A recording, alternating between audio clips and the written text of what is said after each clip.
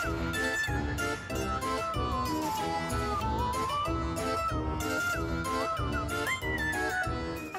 welcome or welcome back to the channel. Thanks for stopping by. Hope you're good. We're in a slightly different position today. About 6 or 7 months ago, I did a random colour recommendation video and I had such fun doing it. And somebody commented on it recently and it reminded me of it. I was like, I really want to do that again. So here we are, we're doing round 2. This is inspired by a video that I saw on Silke's channel, the Danish Readaholic. So I will link her video down below as well as the other round of this that I did. But basically all we're doing is we go to randomcolour.com, we generate a colour, I'm going to find a book with that on it and I'm going to recommend it to you. It's a very basic premise, but it is good fun for me. So we won't start with the first one, so we'll give it a refresh.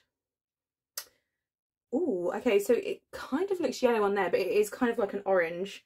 Maybe it won't in, I was going to say in post, in edit, but in post. Okay, it's orange, it's orange. Orange.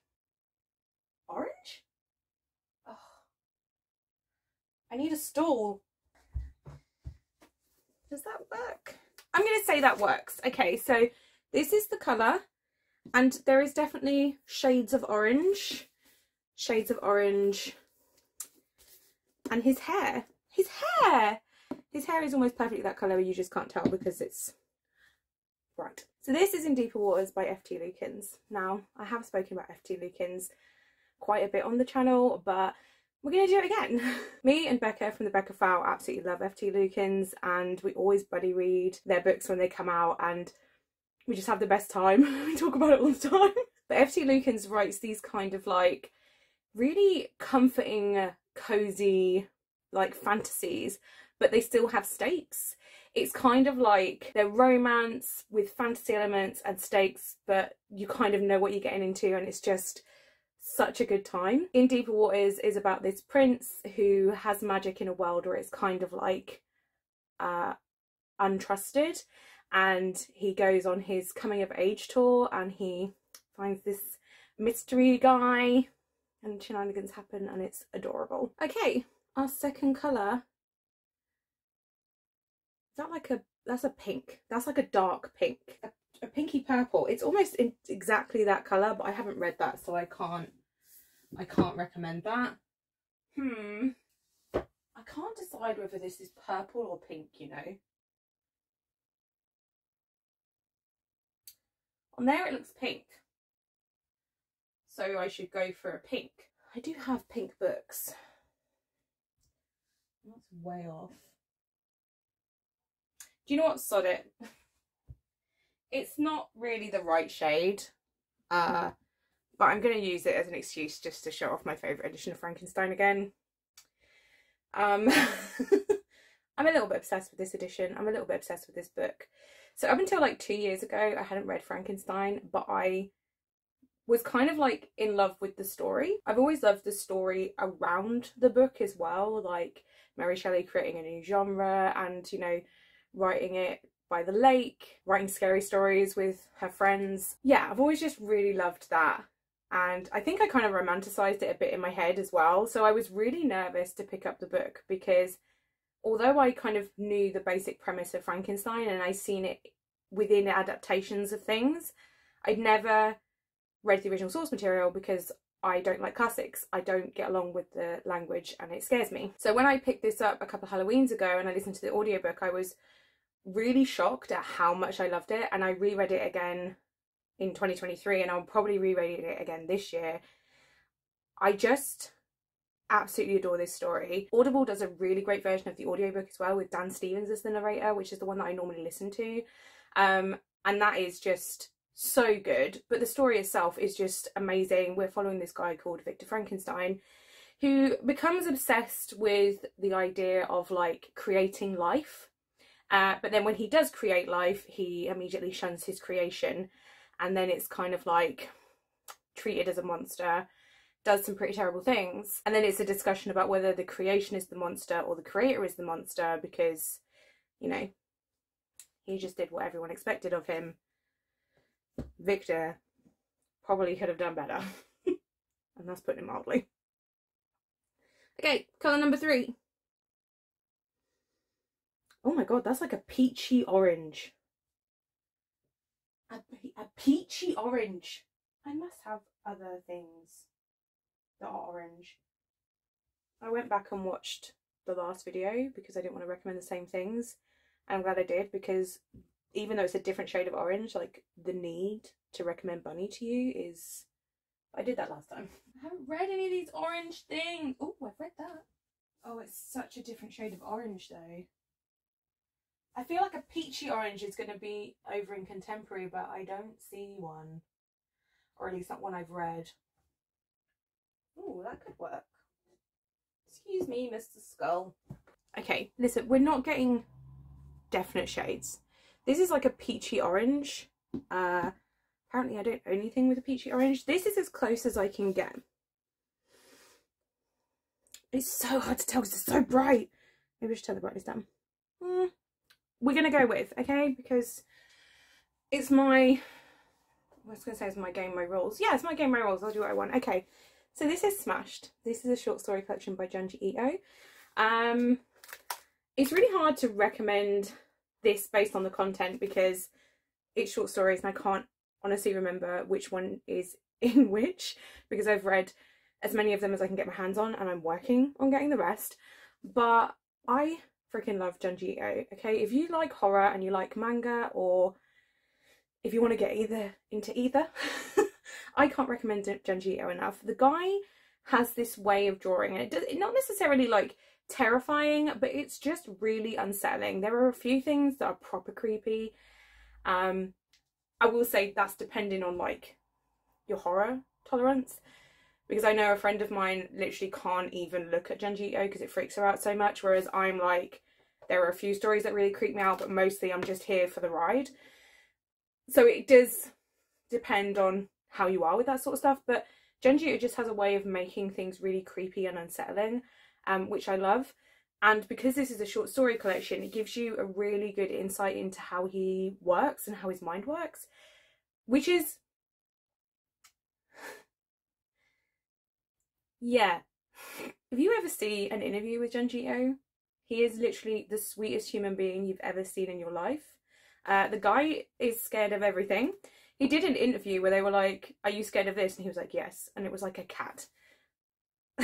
Which, I feel you. But it's just so funny to me that he's just like this really soft-spoken man that says he's afraid of everything, and then he writes stuff like this. So just any excuse to recommend Junji Ito, because I'm a big fan. Okay, colour number 3. We're getting a lot of like oranges and pinks, which is not going to work for me. So we're just going to pretend that didn't come up. Okay. That looks really turquoise on there, but it is like a green. It's like a darkish green. Okay. I must have green. Is there green that I've read? Surely. What was it again? Oh, a dark green. Dark green. How is this possible? Okay, we're going to just have to grab something from here. Excuse me. Once again, I do not have anything this exact like bluey green shade. Like, this is the closest that I can get. This heart song here.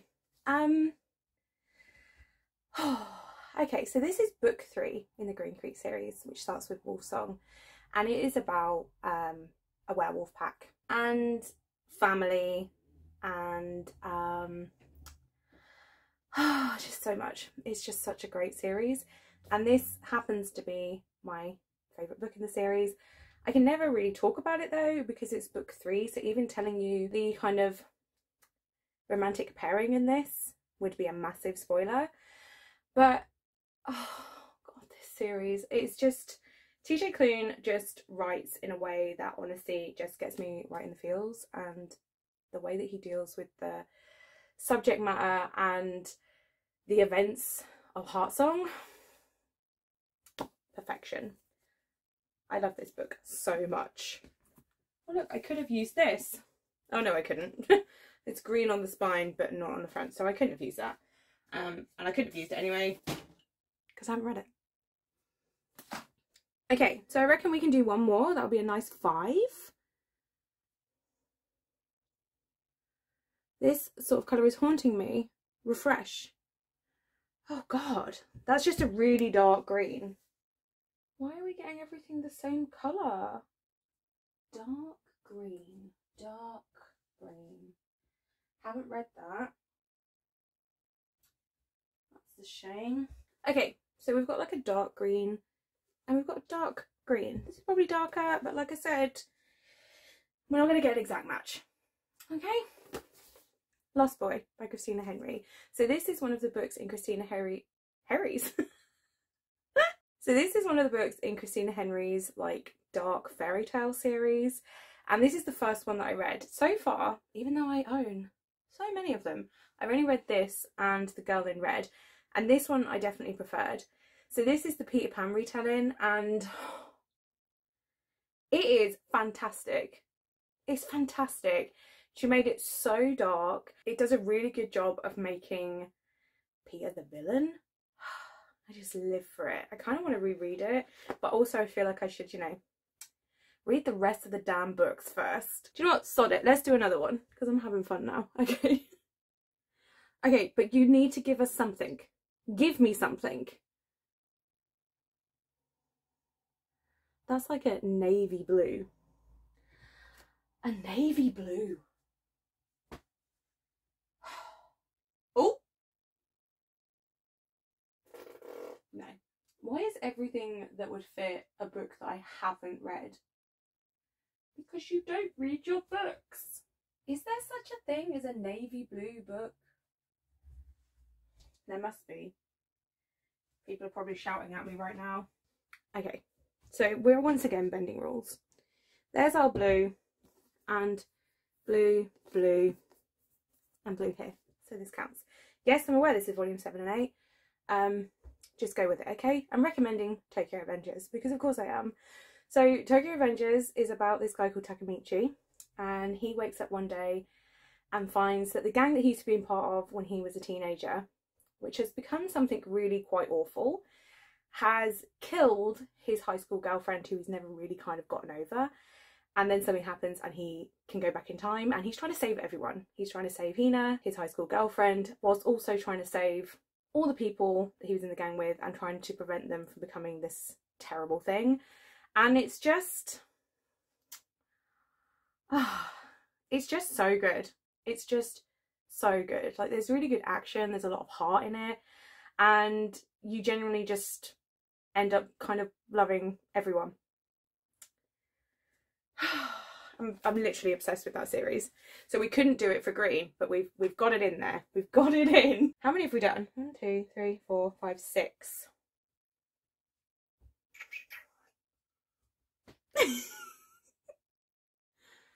Oh, okay, purple. Purple. Purple. I'm not sure what that was. Oh, this would have been so good.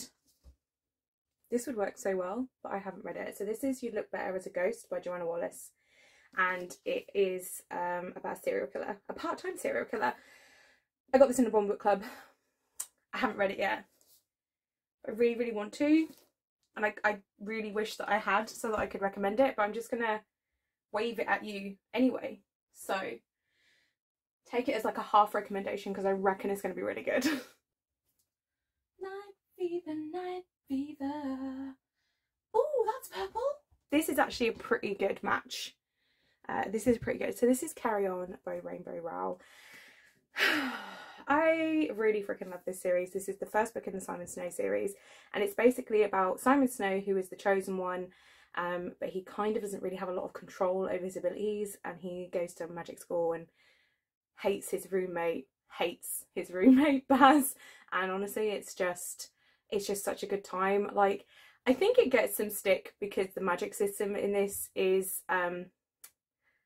like a little bit corny because it's like to do with words and the power of words, so things like song lyrics and phrases can be used, but I actually think that once you get into it you end up really liking that. And just honestly, these two and the story itself is so good, and it's a 3-book series and each one deals with like some really great, I was gonna say topics, but it's not really right. So like this one is about being the chosen one and kind of what that entails and what that does to you. And then I can't really say anything about the other two because, you know, spoilers, but oh my god, I really love this series. Another one that I'm desperate for a reread.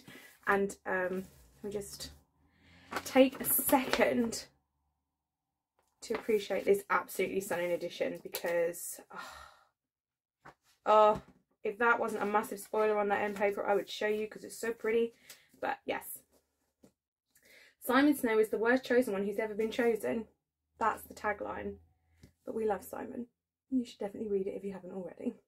Oh, go on, let's do one more. What have we got? 1, 2, 3, 4, 5, 6, 7, 8. If we do 8, that's exactly what I gave last time. What is with the greens? Pretend that didn't happen, guys. Okay. Okay, just pretend that didn't happen either. We've had that one, pretty much. We've pretty much had that one. Just close your eyes, guys. Okay, I'll tell you when we get one that we haven't already had. Just roll with it. Just pretend this isn't happening. Put some hold music over it. What's that? No, that's another shade of green. Is there no other colours? That's like a grey.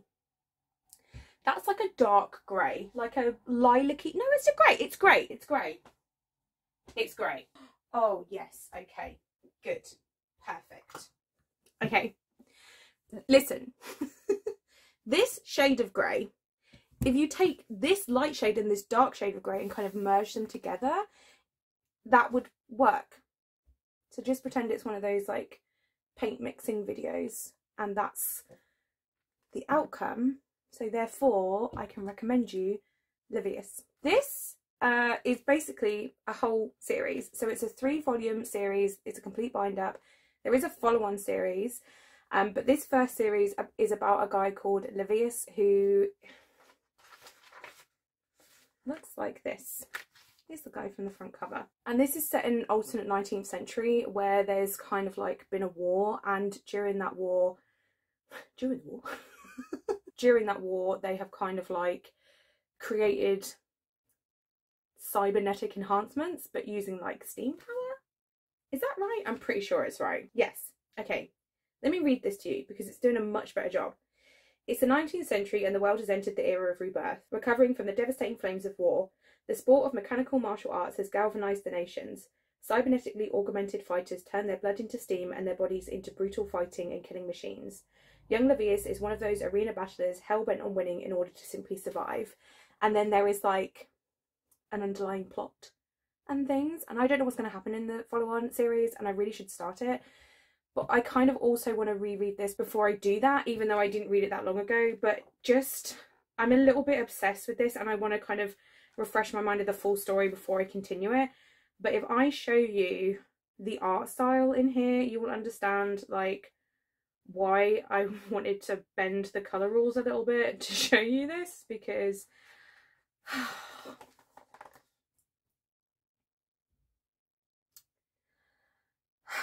that's art. That's just art. So yes, if that sounds interesting to you, please think of picking it up. It is a bit of an investment because you can only really get it in this bind up, and it is fairly expensive. But to be honest, well, I say that, it's 25 quid for a hardback. That is not too bad. Well, that's the recommended retail price anyway. Other stores may vary. So once again, we have ended up with 8 recommendations. Yeah, I've spoken about some of these quite a lot on the channel, but that's because I recommend them. So that's my 8 recommendations. Yeah, I know, I cheated with some of the colours. Just remember that half rec as well, which funnily enough, I'm pretty sure I did a half rec last time as well. So 8 recs and a half rec seems to be the way that I do this. So that's it for this video. If you have any thoughts on the books that I rec'd, or if you're interested in picking them up, let me know in the comments below. Or if you just want me to know you're here, that purple heart is always appreciated. Thank you guys so much for watching. If you're not already subscribed and you'd like to see more content from me, remember to hit that button, leave a like if you want to, and I'll see you in the next one. Bye!